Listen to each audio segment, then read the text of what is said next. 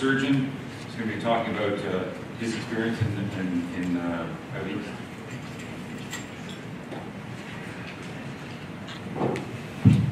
Well, thank you very much for inviting me to speak, and it's great to see everybody out here. I really appreciate all the work that you do for sometimes the most difficult and the most vulnerable group of patients. I am by no means an expert. I'd like to hear all these stories about what you can achieve and what you can get to, and I really appreciate the stories from Dr. Neville about how he started. I'm just going to talk about my situation because it's a little bit different, because I've been dropped into the center of something in that we have a well-established wound care clinic. I've done no work but show up, and they have done a lot of things that surround all these topics, so I will not take any credit for that. And I'll show you what I've been up to in the province. So I was well trained to deal with high-end aortic work, bypasses, endovascular surgery. And when I came out 2 years ago, I was raring to go, ready to do all these fantastic procedures. But what I found is that I was spending a very extensive amount of my time dealing with this.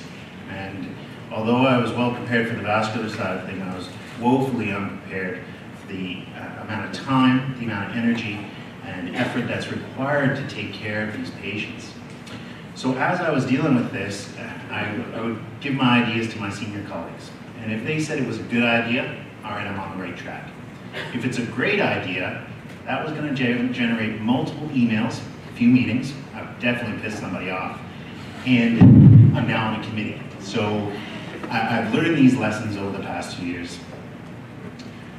So as I joined my practice, it wasn't just learning how to deal with vascular surgery, but there was also political upheaval in the healthcare system. Our 9 health districts turned into 4.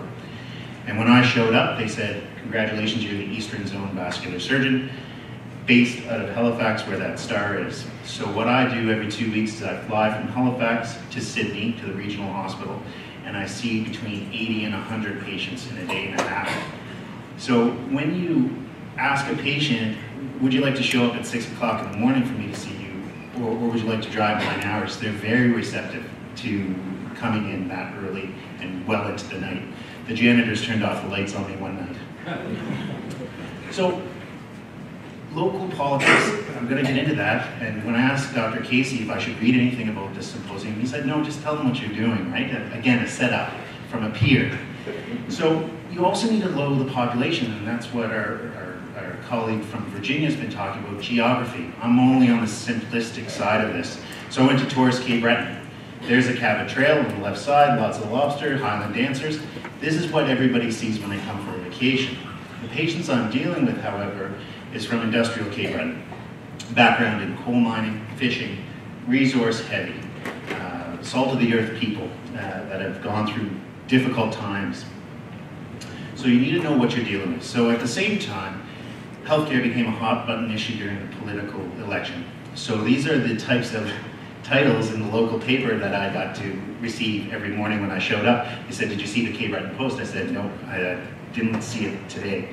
So these were the types of things that were being said. I just kept my head down and kept seeing patients. I did not want to be interviewed by the CPC. I wanted to work within the system and see what I could accomplish. And I had no idea what I was doing. So again, more and more. So this was my favorite one. So with the change, this was one of my more senior colleagues who decided to do an interview in the Cape Breton Post. So traditionally in Cape Breton, if you wanted the town to survive, you needed a church, a school, and a hospital. And when you try to mess with any one of those 3, there's upheaval. So my interest in rural care, not only was I assigned to be the Eastern Zone, but these are the types of responses I got from my patients. That's a curse word. And they were not happy to travel to see me when I'm not going to make them better, or I'm going to support them through their smoking cessation. So I'm trying to deliver care as close to home as possible so that the socioeconomic burden is less. So identifying local champions. So before you go stomping through and get called into a meeting about you said something bad, you try to figure out who's willing to help you, how they can help you. The first 2 there are the 2 general surgeons that have set up their own wound care clinic. I still call them sir. I show up. Whatever they ask of me, I perform because they've been at it for several decades. And I needed to enlist their political help as well. Experienced nursing, procedure rooms, Pedorthus, the public-private, how much does it cost from one to the other? How do we provide it? There's actually a full department in one of the peripheral hospitals that I got associated with, so I was able to send people there. The Victoria Order of Nurses, they're the people on the ground that see the wounds day in and day out. If they call me, I answer the phone. If they send me a fax, I send it immediately back. They want that support so that they aren't hung out to dry with these patients. And then you get, allies in trying to make change. And then anybody interested, essentially anybody who would make eye contact with me. I was recruiting. Oh, you're interested? No, I was just going to ask you where the washroom was. So, when you approach the administration, are you using what we've provided so far? Not only the space, but also the technological advances. So this is a storage room. It wasn't this bad. I just did it for the presentation. But you can't trick me. I found the virtual care camera in one of these types of places. And again, now I'm part of the Provincial Virtual Care Committee. And using all of these things to deliver health care that's timely, appropriate, and supporting those patients through the very complex system that we're dealing with. Who knows the mission statement of Wounds Canada or their own healthcare district or their hospital? A lot of time is spent in those mission statements, and when you can use it against them, it's great. So, innovation is part of that. So I catered to how they wanted to change, and I gave them the credit that you've already taken the step.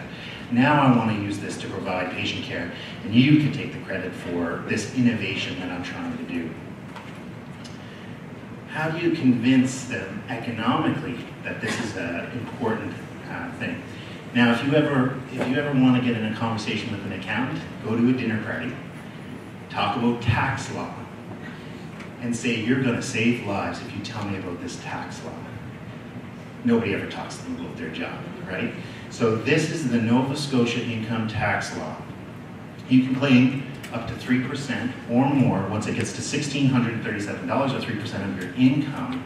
So me, by going to them, I save $600 to $800 by the time they pay for gas, go get the hotel, pay for meals, and claim that on their income tax.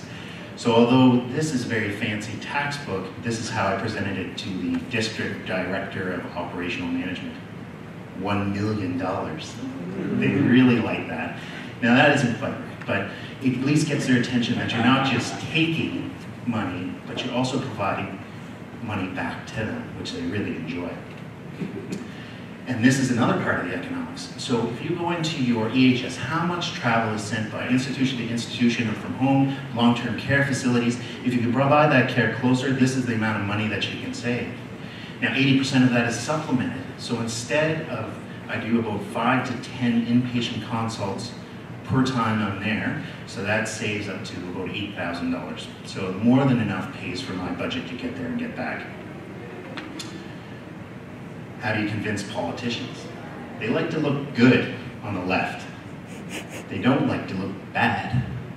So those two guys are in a good old-fashioned sit-in in Glace Bay, Cape Breton. I played basketball with both of them. They went to high school with me. I might have texted them and I said, you were never good at any other job, you better be careful to try to sort out healthcare. And you have to remember, and I really enjoy the statistics and all the things that you're showing that we're doing on the right track, but you can't argue with a feel-good story. So a feel-good story can trump some of those statistics, whether it's for the good or for the bad. And the facts can sometimes get pushed to the side. I wasn't supposed to bring up politics in this type of arena, but I thought it fit. So again, I didn't read much about setting up a wound care clinic. I just knew what I was dealing with. So this hub and spoke idea, and this is what I took, although I didn't know about that model until I came here. So this is Nova Scotia. We have the major wound care center, the Cadillac that was set up by my senior colleagues who are doing a great job, and that's where I go. So I go from one to the other, 4.5 hours of driving or flight. So in Cape Breton, I have all these things. Infectious diseases have just joined the wound care clinic, which I'm very excited about. And then this is the one in Halifax, all of the things that we have at our fingertips, but the wait list is 3 to 6 months to get into it at times. I'm hoping that dermatology also joins us, but if you talk with dermatologists, sometimes they say I have better things to do. I asked my wife, who's a dermatologist, she said I'd get back to you. It's been a year. In social work is such a key component of not only the plan, but executing that plan. So what else do I have to this wild wheel? So these are my outreach clinic. So I go to Sydney and then I drive 2 hours or 2.5 hours to the west coast of the island. Shetty Camp is very French. I don't use my French immersion skills very much because they laugh. And I'm not going to take all the credit. I go there in the summertime. It's very nice. But again, it's providing that care close and knowing that they're important enough for you to take the care to them.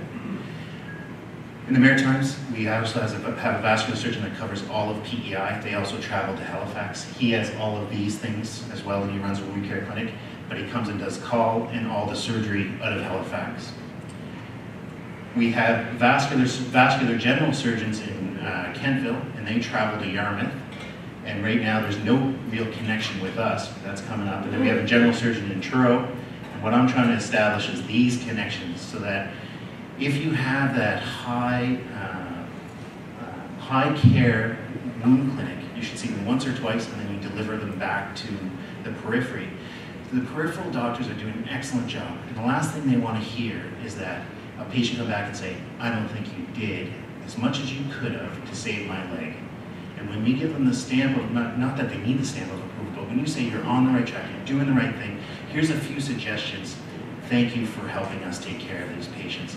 It allows them to carry on and feel valued. So these are my, so I was going to start virtual health to follow up. I think the initial assessment is critical, but then to follow up with a nurse. I was all set to go about 3 months ago, had the nurse in place, had the stuff ready to go, had my secretary trained, I was trained, all set to go, and they said, you don't have a clerk to register them at the hospital. I said, well, how hard could that be? So that was 3 months ago, just for me to be able to dictate. So again, there's lots of little things that you just don't know is required until you get there and ready to go. So I'm going to start that in 2 weeks now. I have all that in place. So I also need to follow outcomes. I'm going to ask for resources to do all these things, and these are my very simplistic way of looking at it. Patient questionnaires, and that's how I'm going to do it. So key points: local care, local politics, local patients. Needs assessment, so use what they already have before you demand something else. Interested health professionals, it doesn't matter who that is, they are valued, component of delivering that care. Proposal for additional resources, so SBAR is what it's called, I've learned all these things. Outcome measures, and just another warning, you're going to be on committees. Thank you very much.